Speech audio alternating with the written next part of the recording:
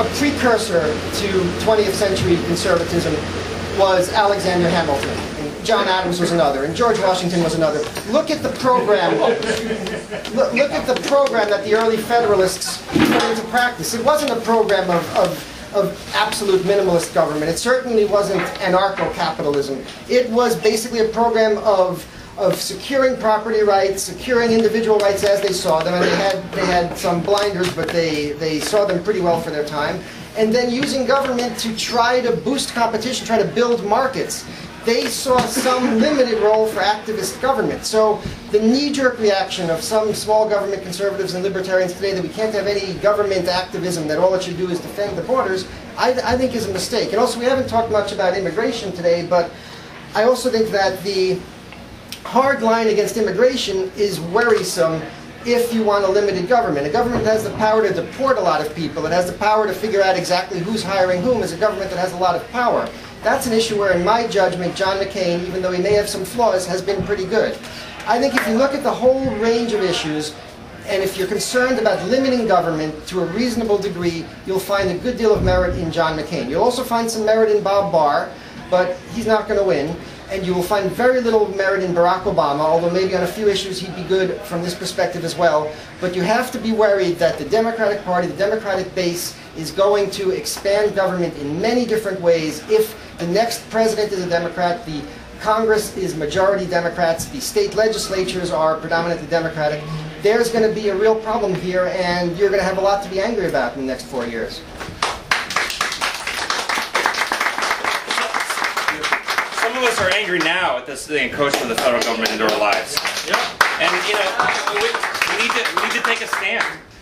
You don't have to deliberate over the subtle differences of whether McCain is more free market or Obama, or who will spend more, McCain through the military, Obama through socialized medicine, and a host of other statist policies.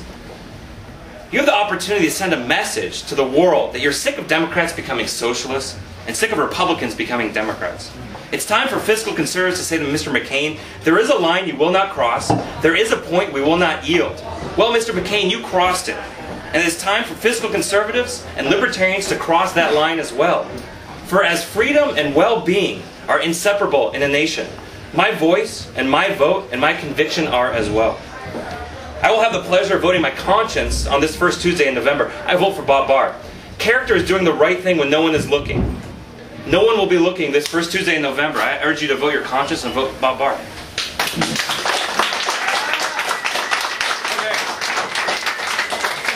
All right, now, our own little local exercise in democracy. We're going to vote on what you think of the debate question, and after that, hopefully, maybe we can get a little comment from the man under debate during this whole process before he escapes.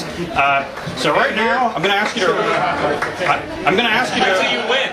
I'm going to ask you to raise your hands to show your position. Before we do this, this is proper voting procedure. If you are voting for something like this, straight up, or it won't be counted. Yeah, if you're going like, then frankly, we wish you would just leave. Then we have to recount and recount and recount. Gets very annoying. So decide first, and then way up in the air, and leave it there until we're done counting. Okay. So the question again. First, we'll do the yeses.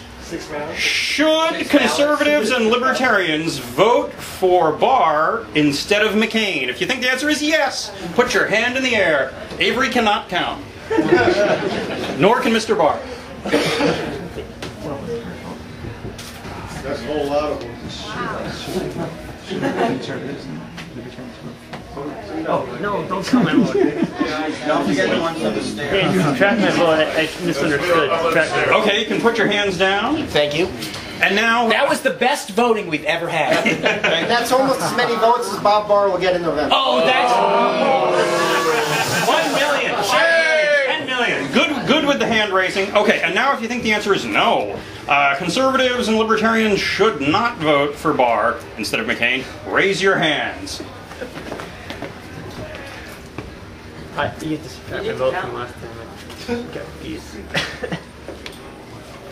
13. Okay, and so, by a vote of roughly 2 to 1, the Lolita Bar crowd believes that yes, conservatives and libertarians should vote for Barr instead of McCain.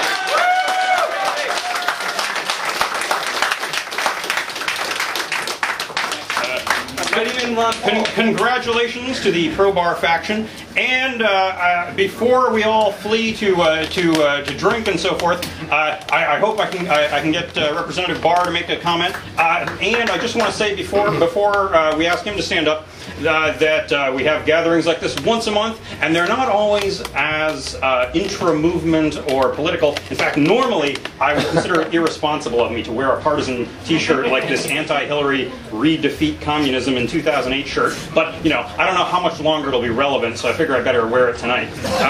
Normally I would try to seem impartial, but next month we will, for instance, have a very different event. On July 22nd, we will have a panel discussion with 4 women who have sold their eggs, not from chickens, but from themselves, talking about what it was like, what they learned biologically and economically and morally through the whole process, and their philosophies differ.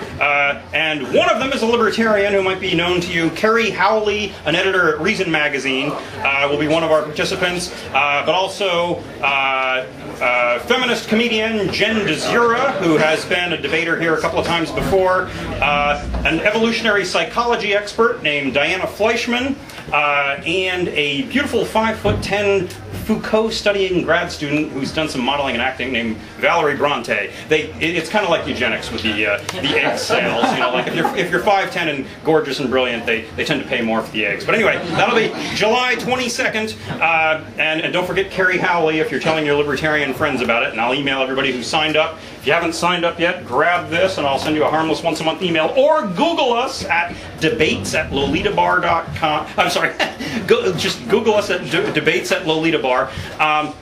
And now, before you all escape to drink and argue about politics, I hope that Representative and Presidential Candidate Barr will favor us with a comment on the proceedings or whatever else is going on.